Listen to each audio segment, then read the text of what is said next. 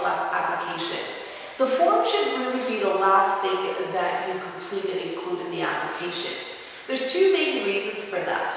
One, the forms are extremely tedious, most of them, and they require a lot of information. And it takes a long time to complete those forms. Now, while you're completing these forms, let's say if that's the first thing you're going to do, you could have spent time collecting the necessary documents. The second reason why it's important to leave the forms in the end is because they get updated so frequently.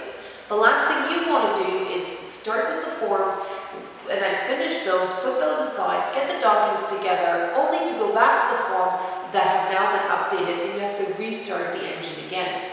So whatever application you're submitting, whether it's under the family class, the economic class, make sure that you collect the necessary documents first, then complete the forms. Now, I do recommend, however, though, that as soon as you know what application you're submitting, look at the forms, because those forms do guide you as to what kind of documents you need to support your argument. So take a look at the forms, make some notes as to what they're trying to ask in these forms, and then go back to collecting the necessary documents. Do not complete the forms until the end. It will save you some time and headache of possibly redoing it again.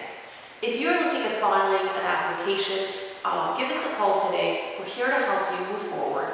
Thank you, and until next time.